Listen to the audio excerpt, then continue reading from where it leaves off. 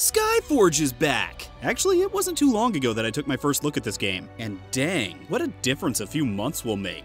Just about everything I remember about this game has changed. Hey, cool loading screen! I miss the moose. First off, there's now some spiffy intro sequences, and tutorials complete with terrible voiceovers! We need to comb through the town, eliminate the Verds, and find the survivors. Now, it has been mentioned in several places that these voiceovers are just placeholders until open beta, but yeah, we've heard that before. Destiny! Sorry about that, had some bad voice acting in my throat. Anywho, here's some of the highlights. Come on, get them!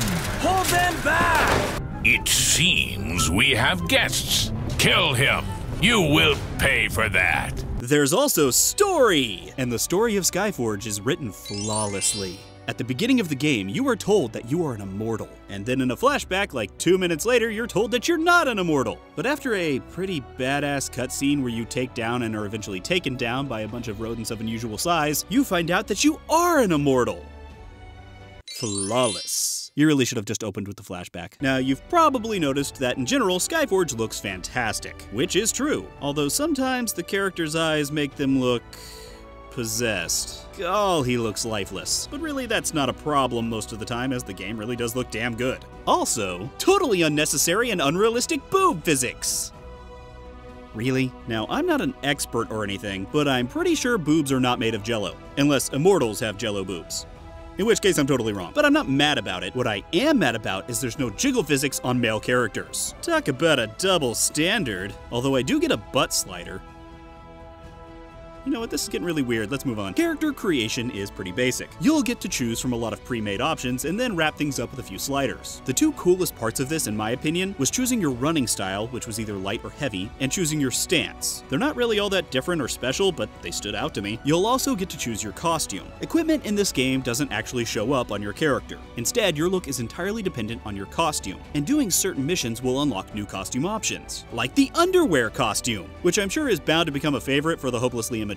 One of the biggest selling points of Skyforge is its cool-looking action combat, and I must say it looks damn good. You left-click to do a basic attack, and then you can right-click after 1, 2, or 3 regular attacks to do a combo. You also have a bunch of special attacks that are bound to the number keys. Plus, once you get an enemy low enough on health, you can execute a finisher, which are really freaking cool. In the 6 hours I played, I dabbled in all of the classes that Skyforge currently has in the game, but mostly I concentrated on the 3 new ones: the Lightbinder, the Gunner, and the Berserker. I found all of them to be really fun, especially the Lightbinder and the Gunner. But after 6 hours of playing, I started to get bored. Maybe as the game gets further along, the combat gets deeper, but at this point, I found it to be a bit shallow. Yeah, it looks pretty, but it's just a lot of clicking. You may have to dodge every once in a while, and there's no huge circles on the ground telling you where the attack is gonna hit, meaning you have to pay attention, which is really nice. But most of the fights could be solved with just left clicking. And all of the bosses I faced were simple tests of endurance. It was kind of interesting though, betting on which would give out first, my finger or the boss's health bars. Ah, finger cramp, finger cramp! Also, for the 6 hours I played, the game was very hub-based. You start on a space station, you pick a planet, jump in, do all of the quest on the planet, which usually leads you all the way through the very small zone, and then you're done.